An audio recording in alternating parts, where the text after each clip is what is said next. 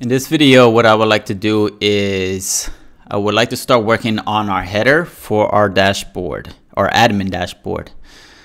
Let's see. So this is our admin dashboard. You see, we can see in the URL admin dashboard. All right, it's very bland. All we have is something that says inside admin dashboard. And if we look inside our admin dashboard component, that's because of this right here. All we're returning is a div tag with inside admin dashboard. So let's start working on our admin dashboard. All right, let's go ahead and remove that div tag and add. And what we want to do is we want to return a section tag just like that. Okay, what did we do here? All right, return a section tag here, just like that. All right, nothing in it so far. We will fill it up, fill it in shortly. All right, so the first thing we want to do, like I said in this video, is I want to create our header, the header portion of our admin dashboard component. So we're going to do a content. I'm going to call it show header. All right, it's going to be an arrow function. And let me I'm gonna go to my sign in component, and I'm just gonna take some of these I want to take some of these comments over here, so and bring them over here. Just for me, it's a lot easier for me. So for here, I'm gonna add views. And you don't have to do this, it's just a personal thing. Let's see, for the return, it's like the renderer for me. I'm gonna copy that and bring that into the admin dashboard and paste that in right there. All right, just like that. All right, so all we have is our show header, and then we'll return in a section tag. All right, so in the show header, what I wanna do is I want to create a div tag. And this one I want to do class name, and this is all Bootstrap. Also, we're using Bootstrap styling. I'm gonna do background. I'm gonna call it dark. Background dark. Save that. Okay. Okay, nothing so far. Okay, no problem. All right, and we're also gonna do a div tag within it, and this is gonna be we're gonna do a class name. It's going to do a row, and within the row we're going to do another class name. This one's going to be column dash MD6, and then within here we want to do a H1 tag. H1 tag with an icon, an I tag, and add a class name to that I tag. And the class name, this is gonna be where we're gonna add our font. Well, first of all, actually, you know what?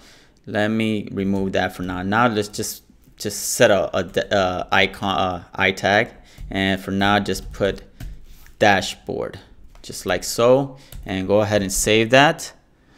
What did we do here? Admin dashboard, export default admin. Oh, okay. Yeah. Well, that's because, all right, so we created our function here, which is just creating some JSX for us. It's going to display our header. It's called show header. And the reason why we have this error here is because we're not rendering it here. We haven't rendered it yet. So inside your section tag, inside curly braces, an opening curly braces, do show header. Show header, and then parentheses because it's a function. And if we save that, what? No, export the file admin dashboard. Admin dashboard. What?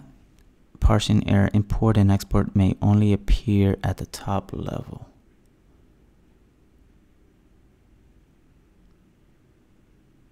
Oh, for some reason I deleted a closing curly brace over here, so that was the error. Okay, all right, so make sure you close that up like that. All right, and if I save that and I look here, refresh, Look at that. All right, so we got the little section here with the dashboard, but it's dark, and that's not what I want. So we're gonna continue to add some bootstrap classes here.